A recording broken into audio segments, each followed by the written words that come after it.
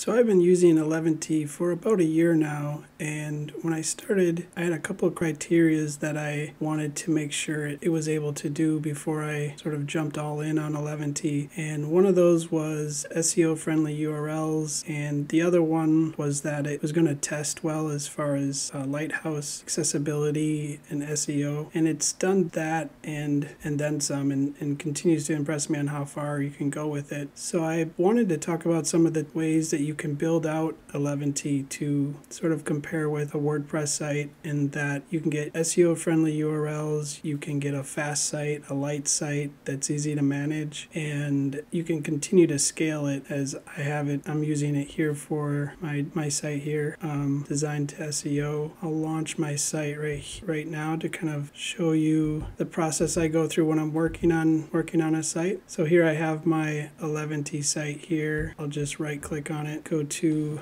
my terminal, type in Npm Start, and then starting up Node and running 11T there, and here it runs locally for me. From there I do edits and push to GitHub, and then it goes to Netlify. But it's really made developing so much easier. Like I said, it also performs really well on Lighthouse and gives you sort of everything you're looking for as far as performance. So I'll run a Lighthouse report right here quick, just to kind of show you that it does perform well, and it pretty much performs 100% right out of the box. I'm able to get 100% on performance, accessibility, best practices, SEO, and I can continue to increase those speeds. But I've basically just set up fairly straightforward 11T site and was able to get everything I want out of it. So I wanted to do a series of videos that would cover 11T because there's a lot of tricks along the way. What I was able to do was break it up into parts. So this is going to be part one, the setup. And as I was saying, it's a really lightweight, scalable way to build a website. I've been using it for about a year, and it's been able to do not only simple websites, but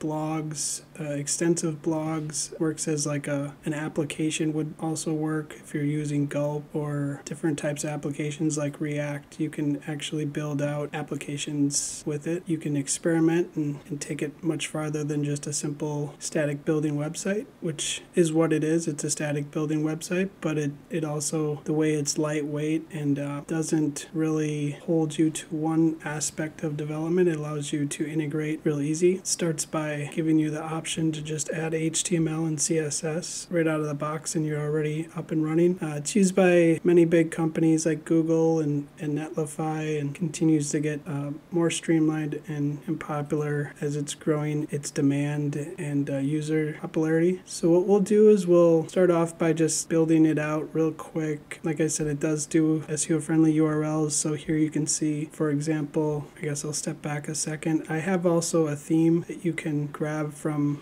my GitHub. This is on the 11D theme site as well, and this is a broken down version of my Design to SEO site that I created a theme with, so that if you're interested in this sort of blog style layout and SEO friendly URLs, breadcrumbs, a lot of the features, what I did was basically is when I was with WordPress, you would have a lot of these features for SEO right out of the box with Yoast, and so I kind of mimicked what you can do as far as, here we have our breadcrumb, we're on the blog page, and if we step one more out to the web development page, we get our URL friendly here, and we step one more, we go into the blog itself, and then we have each category leading right to the blog, so that we can step back to the subcategory, then to the category, and then that way we can have multiple categories with subcategories there. So it allows you to expand out on it quite a bit, and then just static pages as well, obviously. So this is a good template to use to get started if you are looking to have multiple categories with subcategories, and a quick responsive grid style that works well. So yeah, I wanted to break that down basically, and how that all started, and it starts with just simply installing it from the ground up. So this video we're just going to install 11T. We're going to check our Node version. I'll leave a link for this page my blog is on in the description, so if you want to follow along, I'm basically just going to walk down the blog and build out the site. So we have a project folder. It all starts with a basic project folder. Go into where we're going to start building the site here. So this is an empty folder we're going to start from, and we'll open terminal there, right click new terminal, and we'll check our version of Node. It says I'm running Node, so I'm good to go. If you're not running Node, you'll have to get that installed. Next, we're going to just npm init-y, so we can install an instance of Node in this project here, our starter project. Then we can install 11t, our scoped 11t here. And so now if I go back to the folder, we have Node initiated here with our package. So now we're just going to go back to our terminal, install 11t,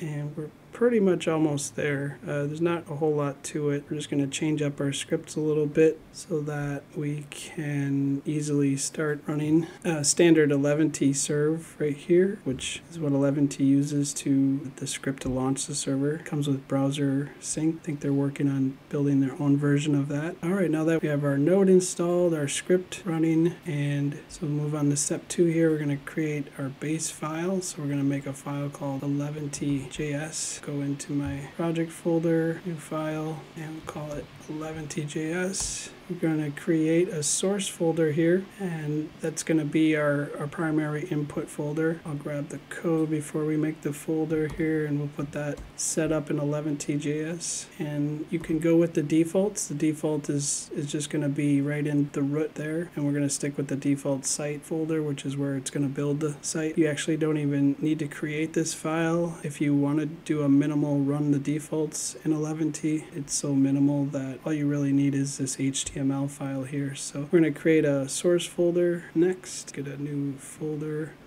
src, kind of the standard that everybody's going with. Then we are going to create an index file, which will be our home page. So we'll create in our source folder. Now we're going to be building out everything from there. Now the 11t sits outside the 11t.js sits outside the source folder, and then from here everything we do is pretty much inside the source folder. So we'll do we're doing a new file, paste in the boilerplate, save this as index HTML. Okay, so that should be everything we need right there. So just following along to step 3, we can run npm start. We should see our site folder being built, and then we'll go to our local host. Here I'm at the terminal, npm start. There's our build. I'm already running on port 880, so this is going to be port 881 for me. And there we go. We got our 11t site up and running with sort of the minimal amount of code or boilerplate HTML. From here, you can just easily start building out the site. You have Node running. You have your package file, 11t right here. We're on 1.0.1. That was just updated the other day, so pretty cool. If you want to add in other developments in your project, you just build out your other developments in Node like you normally would, and you can integrate them. Next, we're going to be creating our includes folder inside the source folder, and the includes folder is an expected 11t file where 11t will be looking for the layouts of the site. And here's a image of what our project folder will look like once we get this setup portion done. You can see we're going to put an includes folder inside the source folder, and then inside that we're going to have a base file. We're going to be using njk for our dynamically populated build files, and we're going to be using HTML and Markdown for our page files. I went with Numjux for a templating language because it was more popular and had good documentation, and it's been really easy to work with. The syntax is great, so I'm happy with that templating language. If you are interested in using any of the other templating language, up here at the top I have a list of the current templating languages you can use. So if you're more familiar with, say, like Liquid or EJS, you can implement any of those. Any of these listed here at the current time. Alright, so now we can add in our includes folder inside the source folder, and we'll get our base file inside of the includes folder. So we'll go to the source folder, add a new folder, call it _includes. And inside our includes folder, we'll create our first layout file, and we'll call that base.njk. K for nunjucks. And once we have that in there, what we're going to be doing, now we can bring all of that static content over from the index.html file and put that right into our base file. So we cut that out of there and put it into our base file. And now we're ready to work with some front matter. Front matter is a concept of layout chaining, connecting files together. It's kind of like JSON, and it comes from the node package YAML, and really important in this static website building. So we'll grab this snippet here of front matter, and we're going to put that where our static boilerplate was in the index file. And now we're connecting that base NJK file to our index file, and we can grab this key data here from the front matter as we start working in the base file.